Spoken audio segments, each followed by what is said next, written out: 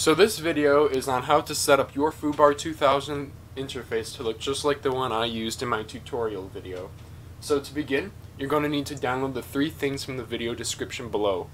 Foobar2000 itself, the Foo Facets component, and then my theme, ManPhalanges Foobar2000 theme.fth. So once you have those three things downloaded, you're going to need to take the foofacets.zip and you're going to need to extract it. And so it should extract to foofacets.dll. Then, go ahead and install Foobar2000. Just do the whole next, I agree, standard installation, next, install, OK. And then, don't run it yet. Before you do that, go to your local disk, so your C drive, then program files x86, and then your Foobar2000 folder that should appear there now.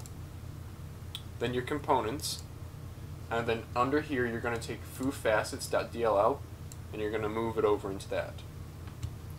And now you can go ahead and hit finish. So now you have this scary white interface that looks super boring. Go ahead and click cancel. And then you're going to take my ManPhalanges Foobar2000 theme and you're just going to click and drag it over. And then there you go. Now all you have to do from here is create a new playlist and drag and drop your music into that playlist. Thanks for watching.